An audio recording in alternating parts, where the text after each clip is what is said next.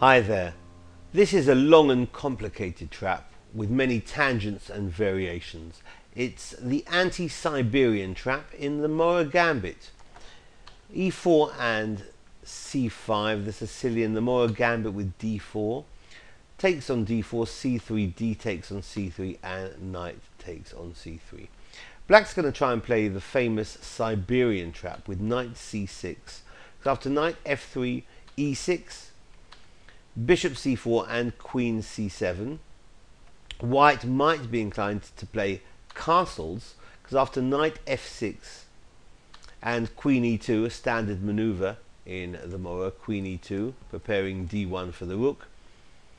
Black can try knight g4 immediately, trying to tempt this blunder h3, since after h3 Black doesn't move the knight on g4, rather knight d4 hits the queen and the knight. Black's threatening knight takes f3 with queen h2 mate, because if knight takes on d4, queen h2 is mate on the move. That's the famous Siberian trap. Instead of castles, though, straight away, let's take a look at queen e2, so the anti-Siberian, where black plays knight f6, white pushes on with e5, hitting the knight, and knight g4.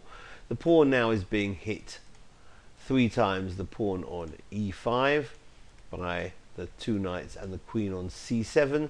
Bishop f4 defends it, and black can try this very testing move f6, trying to prise open the diagonal so that queen takes f4 will be on the cards for black. However, white can really muddy the waters with this extremely complicated move here. Knight to d5, giving up the knight. We've seen this in many other traps.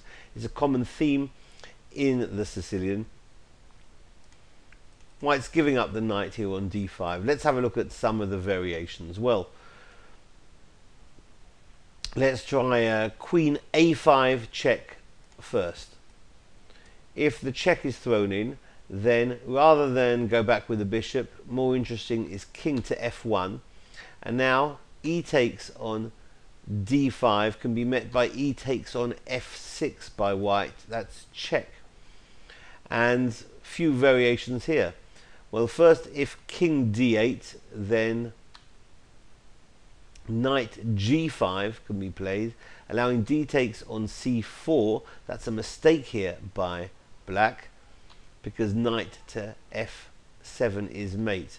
Better for black would have been d6 in this particular variation with equality. Going back a little bit here, instead of king to d8, how about king to f7? Well, that will allow knight g5, and if king takes on f6, then queen takes on g4. d6 releases the bishop on c8, hitting the queen.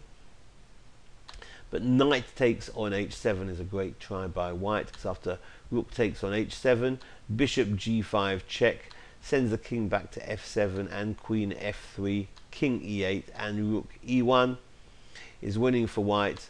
Best black can do is bishop e7, but after bishop takes on d5, white fully in control.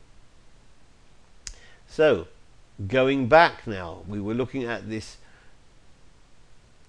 queen a5 line. Let's go back again. After knight to d5, we've just explored queen to a5. Let's have a look now at e takes on d5, accepting that gambited piece. E takes f6 is discovered check again by white, the queen being released from e2.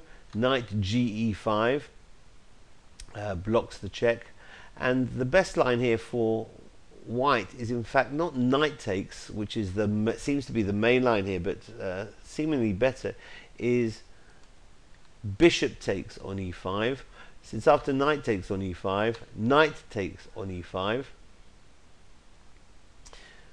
with a deadly discovered coming now. The king can't move to d8 because of knight f7, which is going to be mate.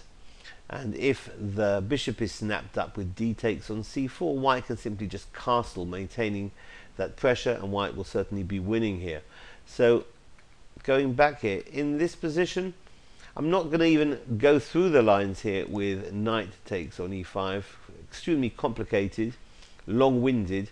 Better is bishop takes on e5, winning pretty much immediately. So that will save time on this trap. And let's go back to